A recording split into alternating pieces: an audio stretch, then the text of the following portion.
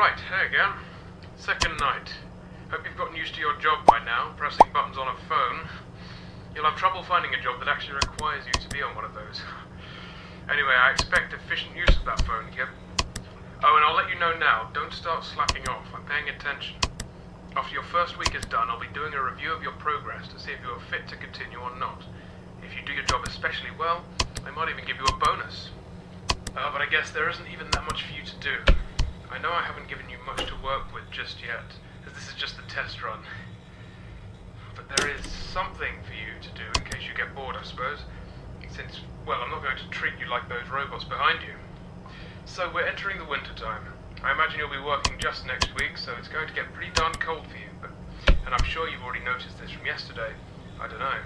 I have given you access to the ventilation system, which means you should be able to turn on the heating grids once in a while to warm up the place. They'll stay on for about a minute probably, but that's long enough, right? Bear in mind the vents go around the perimeter of the building, so I'm sure you'll figure it out. Well, that should keep you entertained. God, I hope you're as easily pleased as I am. That's all for tonight. Oh, wait, now it's your time to talk. Here you go.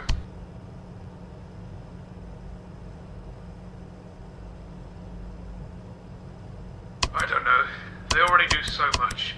You think I'm going to send them up into vents and turn the lasers on manually each time someone gets chilly? Alright, I'll admit I did try that out once with one of the squirrels, but come on, let's not give them more stuff to do. These guys are already busy enough during the day. They deserve a break. During the night, Popgoes and the others are supposed to be, resting. Oh, and Stone the crow in the car park, he can't physically move out of his birdcage, so he's pretty much resting all the darn time. Anyway, the vents are only for air to travel around the building. It could be dangerous if someone, especially a plastic-covered robot, were to get stuck in there, or if they touched one of the heating lasers. It's pretty easy. I thought you'd have fun with it anyway. Just get that done and you should be alright. Alright? Excellent.